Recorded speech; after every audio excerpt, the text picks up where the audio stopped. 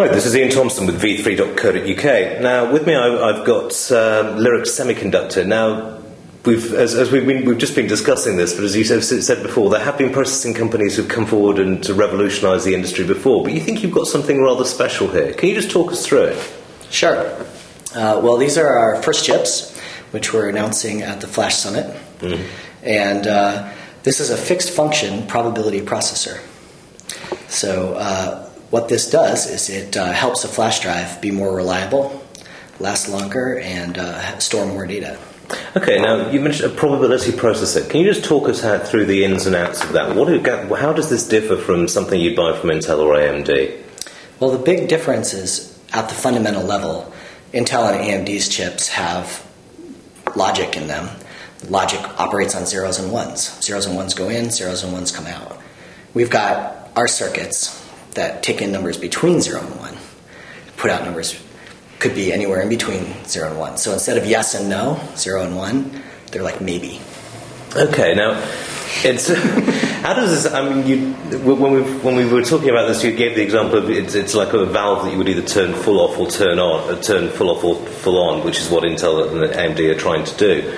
But how does that actually work on a level in terms of adjusting the flow so that you get the maybes? Well, not everyone realizes that actually transistors don't have to be just on or off. They're actually like dimmer switches. So, but no one really uses them that way except for doing what people call analog. Mm-hmm. In this case, we're using them, if it's mostly on, then it's likely to be a yes. If it's mostly off, then it's likely to be a no. If it's in the middle, then it's not sure. Okay, now taking that approach to, we've discussed the probability of two people meeting, for example. How does that work in terms of streamlining the process and making it more efficient? Sure. So if you have two people, say A. Alice and B. Bob, and you're trying to figure out how likely it is that they'll meet each other and maybe they'll fall in love, what you want to do is you want to figure out, well, what's the probability that A. Alice will be in a certain place at a certain time? What's the probability that B. Bob will be there to meet her and, find true love? And what you might do is you might say, let's take a collection of possible ways that this day could go. Let's take a collection of 100 alternative universes or 100 alternative days. Then out of those 100 days, how many of those days will A. Alice show up in a certain place? We'll say she's 60-40 likely to go there. She'll be there 40 of those days. So of those 40 days, how many days will actually meet Bob there? It's, say he's 50-50. So he'll be there 20 out of her 40 days. So half of them. So this is just a toy example, but say instead of alternative days, you actually used electrons. And say instead of, sort of mysteriously filtering out some of the days at each process, you had a transistor that you were using as a valve, and you decided how on or off you were going to have it be, mm-hmm. and that's how you let that specific number through.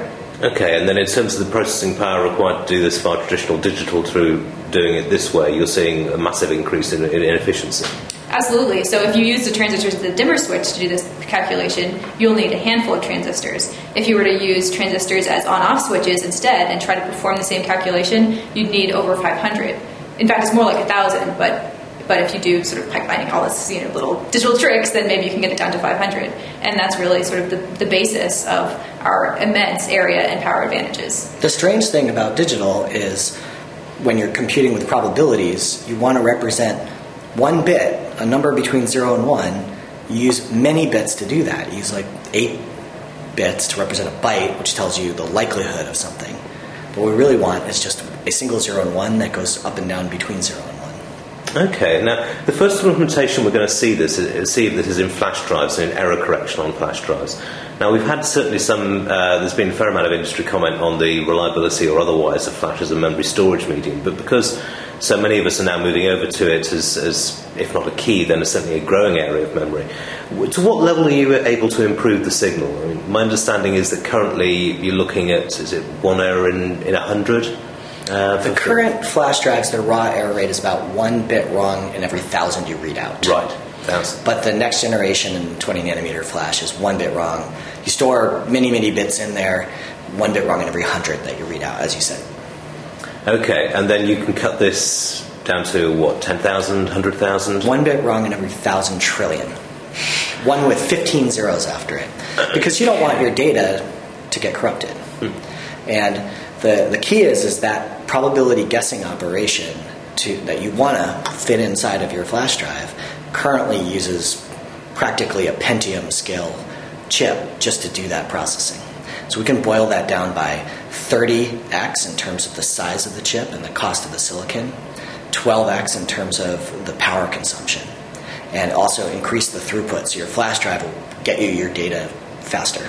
Okay, now, and then looking ahead over the next couple of years, how is this going to progress? Are we going to see, the journalist to me wants to say, full probability computers? Out. But I mean, is that the kind of thing that you're aiming for?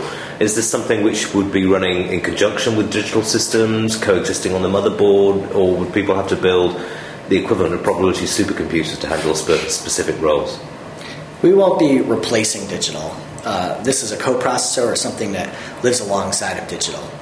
But people are used to special purpose processors. GPUs are great for graphics. You have a coprocessor GPU so you can play video games and do other cool stuff. So this will be a fifth kind of processor family, which will be good for genomics analysis, search, video games, but all in terms of probability-based operations. Excellent.